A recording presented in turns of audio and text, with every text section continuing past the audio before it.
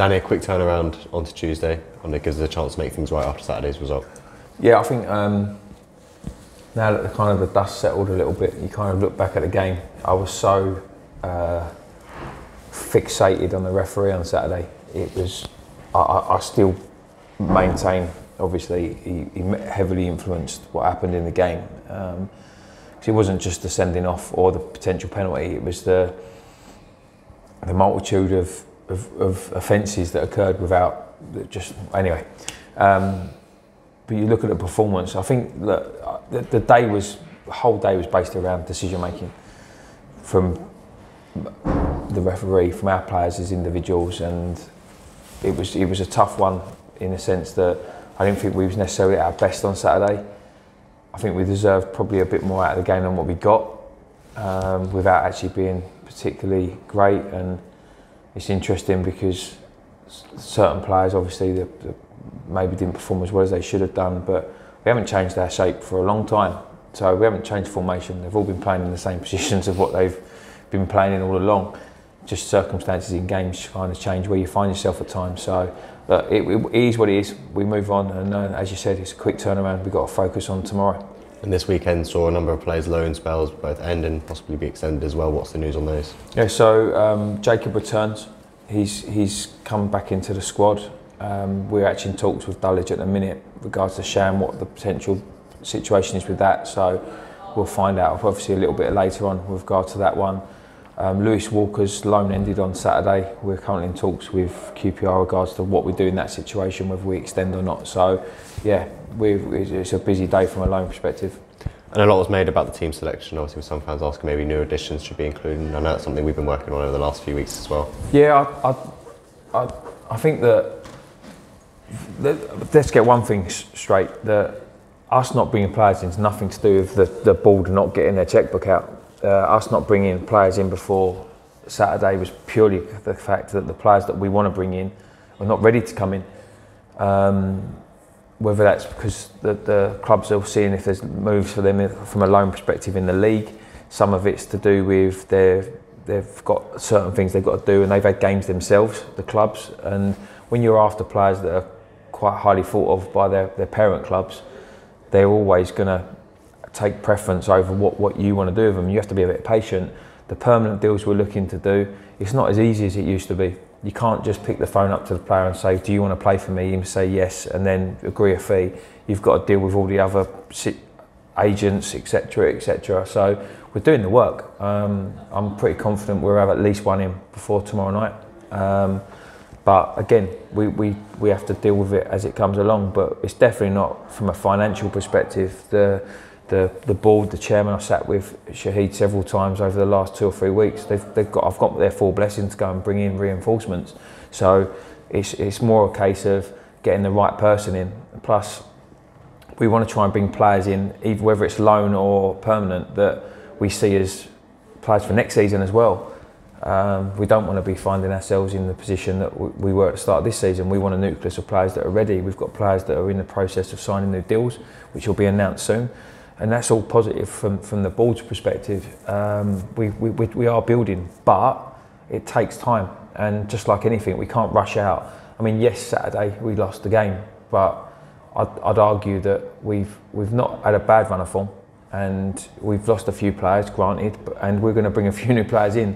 So it's a work in progress. But from the board and my perspective, we've got the finances in place to go and get the players that we want to get.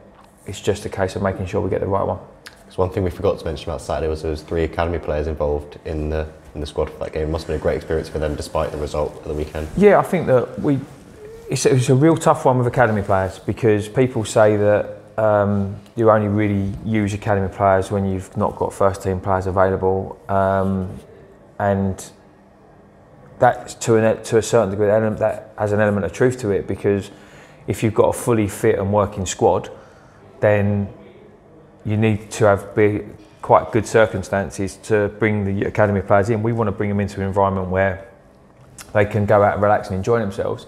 At this current moment in time, our league position doesn't give us that kind of leeway to let them go out and express themselves. I believe we will get there before the end of the season, and you'll see a lot more involvement with academy players. But it's a great experience. We've got some very talented boys, and the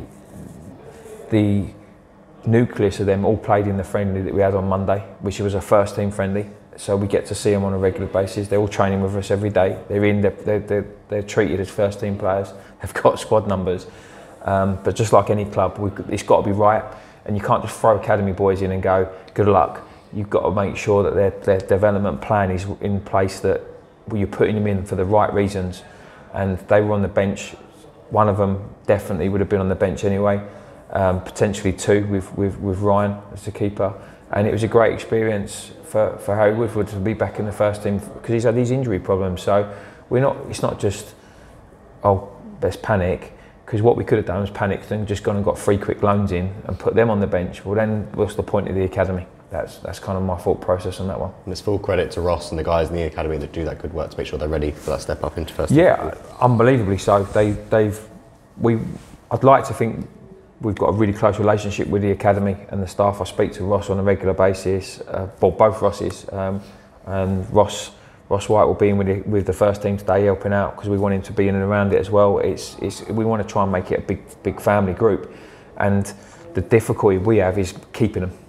So because of the system and the way it works, I think we alluded to this the other day, the system and the way it works, we have no real jurisdiction over them until they turn 18. But unfortunately, because of the good work they're doing, these players are being picked up. So Harry Taylor's in at Charlton. There's nothing we can do about it. And it's an opportunity for Harry to go into Charlton. Charlton have handled themselves really well. I know the staff there, they've done things properly, and we want to keep Harry, but in the same respect, we take great pride in the fact that we're producing players that clubs like Charlton want to have a look at. So it's a bit of a bittersweet situation, but the work they do is superb. And looking ahead to tomorrow's game, Eastleigh, obviously we beat them here at home, and they'll be looking to sort of put revenge on us as well. We were looking to do the double on them too. Yeah, I think that we're both in a situation. I think we talked about it after the game on Saturday, that I think we both lost 2-0 on Saturday.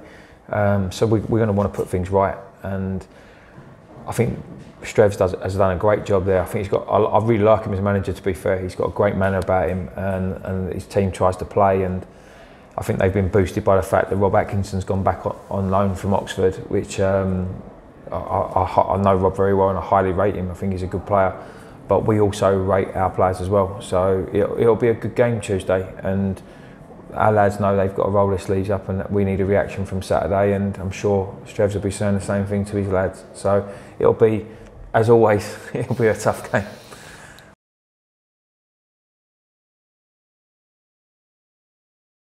Click here for the next video, click here to subscribe.